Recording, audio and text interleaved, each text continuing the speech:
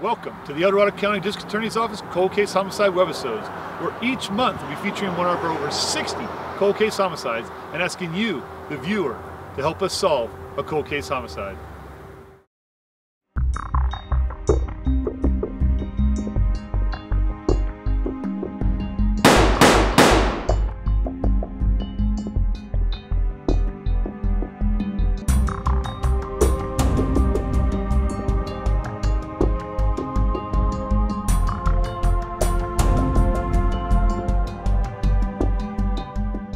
Last month we featured the senseless assault and murder of 17-year-old Carol Anderson, whose lifeless body was found here in South Lake Tahoe. This month's cold case has mistaken identity, love triangles, threats of violence, and of course, an old-fashioned money dispute, an IOU, which all goes down on Halloween night, 1995.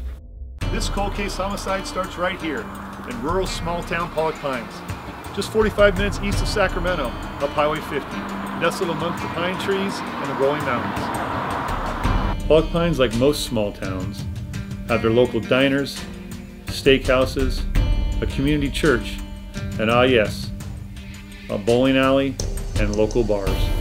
Halloween, 1995. Billy had been hanging out with a few of his friends and took their children trick-or-treating for them.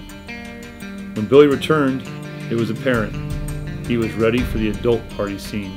Billy parked the truck right here, which was back then an abandoned house. A short time later, the neighbors who had been home heard a pop, which they thought strange for a rural road and chose to go out and investigate. That is when the witness saw two subjects fleeing the area and yelled for his wife to call 911. Someone had been shot. Sheriff deputies arrived along with fire emergency personnel, but it was too late, and at 9:10 p.m. on October 31st, 1995, William David Keefauver was pronounced dead at the scene. Were the rumors true? Was this a drug deal gone bad? Or was it something more sinister than that? Who convinced, tricked, lured Billy to park in a rural part of Pollock Pines and wait for his own killer? If you have any information regarding Billy Keefauver's murder or information regarding any of our cold case homicides, please contact us. And remember, the friends and family never forget, and neither should we.